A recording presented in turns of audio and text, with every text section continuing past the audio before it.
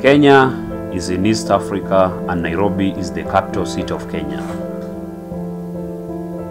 The only beautiful city with wildlife in the City National Park. In less than 2 kilometers from the capital city lies a big slum of Kibera. The Kibera slums are tucked away in the heart of Nairobi, Kenya.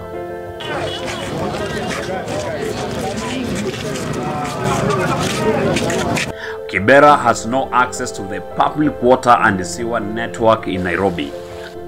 For this reason, a bulk of the slum dwellers rely on water vendors and brokers who are in control and take advantage of the water shortage.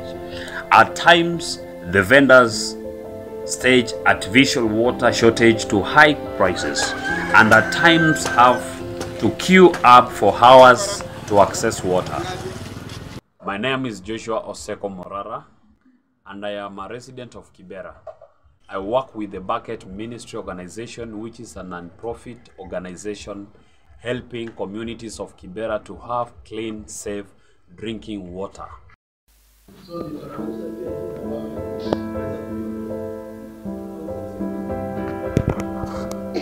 How often check the pipe? You don't check the pipe. When we give you this filter, don't go and open it. We will only show you how to wash the filter. This pipe. We have been distributing water filters to every home in the Kibera slums, Nairobi, Kenya.